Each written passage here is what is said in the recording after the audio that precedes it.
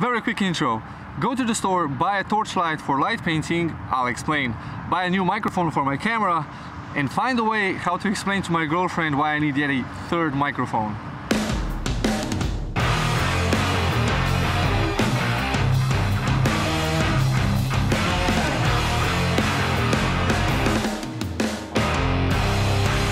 Light painting is basically taking a long shutter speed photo in a dark place, and you paint with the torchlight, you paint the light where you want it to be. Now, here are some examples of very creative light painting scenes. However, I'm going to use that for nighttime or astrophotography. I'm going to use the light painting to kind of bring out the foreground and give it that kind of soft feel to it, and behind will be the stars. However, I've never done that before, so today, if I have the time, and if you skip till the end of the video, you'll probably see if I did it or not. But if I have the time today, I'm gonna go out and do some kind of a test run with the light painting thing, just try it out. And for the microphone, I need a better microphone to kind of get rid of all the noise around when I'm recording. If you saw yesterday's vlog, you saw that there was a lot of noise everywhere, and I want to kind of minimize that.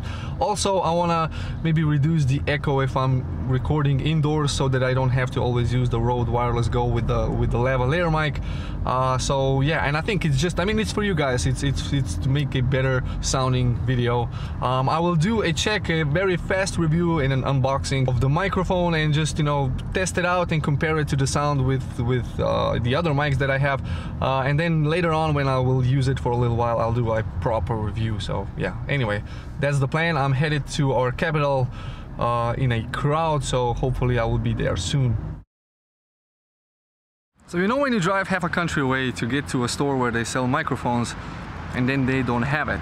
It says on the internet they're supposed to have it, they don't have it. So I should have called before, how stupid I feel. And what I'm gonna do about the sound, all the echoes. All the echoes, man. Anyway, the second item I have to buy today is a very strong torchlight for light painting. So I guess they have this here, since it's a big shopping mall, or big shopping center of our capital city. I have to first find a store, maybe, on the phone, where they actually have that, because I don't want to go, store to store. I think I have to find an army shop to get those big ass, police standard torchlights which just light up the whole scene. I guess I'll find what I'm looking for here. Apparently it's locked. Okay.